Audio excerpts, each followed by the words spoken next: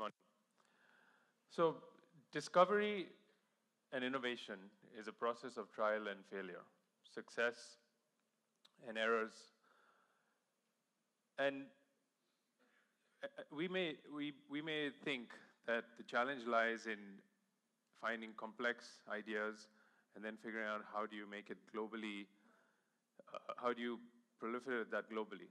Now, the real challenge lies in finding simple ideas and to solve complex problems. And then how do we get that to be a global, to create a global impact?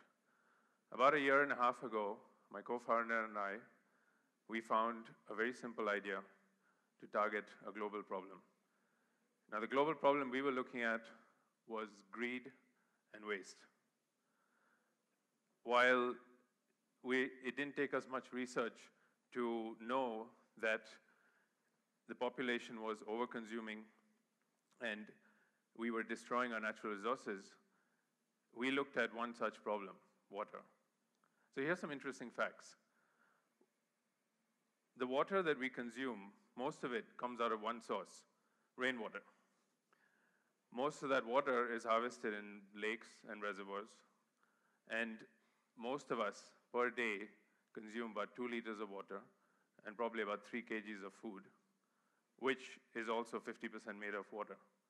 So actually, the single largest resource we are consuming is water. So we asked ourselves the question, how do we save this precious resource? How do we build a device which can actually help us save more? Now, don't get me wrong, there are plenty of devices out there and there are ways to save, and we weren't building something that wasn't known in the world today. We wanted to create something that would create a behavioral change in human beings to conserve more and save. And let's be honest, when we save, just like money, there's a sense of pride. So we looked at some examples. We looked at inspirational products and we tried to build a philosophy around them. Now, a lot of us thought of owning sports cars or driving for sports cars. Few thought of owning an electric sports car until Tesla came around, and they triggered a revolution in electric vehicles. Few aspired for a smartphone until Apple came around.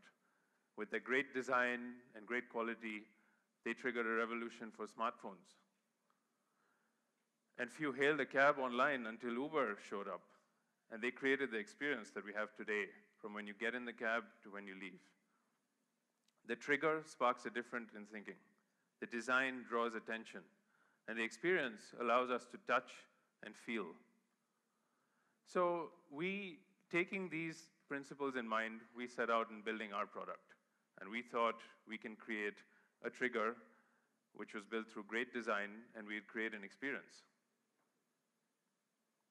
And so it started. We took a $3 umbrella, we took a $1.50 PVC pipe, and we took a free water container, which would have probably ended up in a landfill anyway. And we created an umbrella which captured water, and it filtered it through this pipe and stored it in a drum. Now, we knew we were far off from a finished product. So conventional thinking may say that to build a company and build a product, you need to hire PhDs, you need to have experts on your team. We went out and we found experts, we spoke to everyone we knew, and we hired first-time job seekers, and we hired interns. And we took our approach of trial and error, failure, to see if we could come out with this product.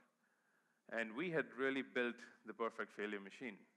We had gone through quick cycles, and our approach said, rather than taking the conventional approach of month-long project plans, we would sit in war room sessions like this, and we would fail in 5 days. So either we succeeded in what we were trying to build, or we'd fail, and then we'd move on and try again. And then version 2 came out. And now we have a larger looking structure. We have a filtration system which is built in, and that water can be stored, and it can be taken out through a tap as well. And this was called the Ulta Chhata.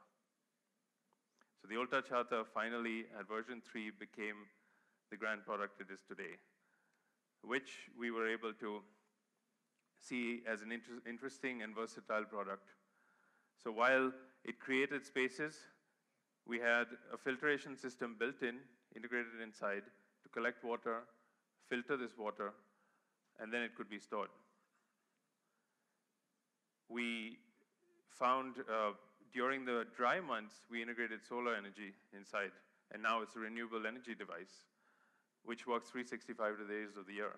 So you have water during the monsoon, and you have solar during the dry months. It turned out to be more versatile, and we created workstations underneath, and now you could plug your laptop. The solar energy would be stored in a battery, which could charge a laptop or maybe even an electric vehicle someday. And this year-old company soon started getting calls, and now we have some of the largest companies in India using our product.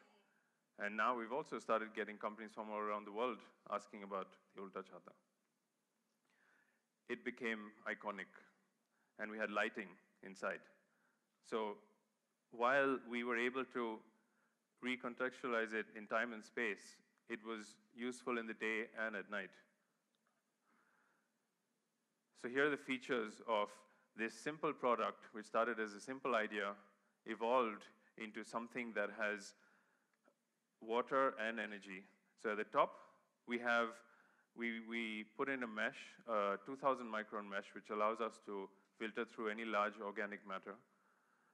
That water is then, the water coming through the canopy is filtered through our inbuilt filtration system, which was patented. And then the water can go into for fine filtration into a box, which we call our Phi box, which then is potable. So we've taken rainwater, removed organic matter, brought it down to potable water standards, and we provide that as drinking water. During the dry months, we have renewable energy, which is stored into a battery. It can be used as lighting or other ancillary devices. Now, the whole Ulta Chhata concept was also to create an impact. You can't manage what you can't measure. So we connected the device through a smartphone, and now you can actually track how much energy you're capturing. You can see the water purity, or you can track how much water you've collected over the year. So if I had to look through the innovation matrix of how products would be developed over time, here's where we compared. So you have your standard core offerings, which are targeting existing customers, like solar energy on your roof, or water harvesting systems, water purification systems. And then you have innovators who add incremental features to these standard products. And then we created what we found is a new market. Like many other innovative and disruptive products, we were creating a new product for a system that generated energy and water. So this simple idea did have the power to change the world. Thank you.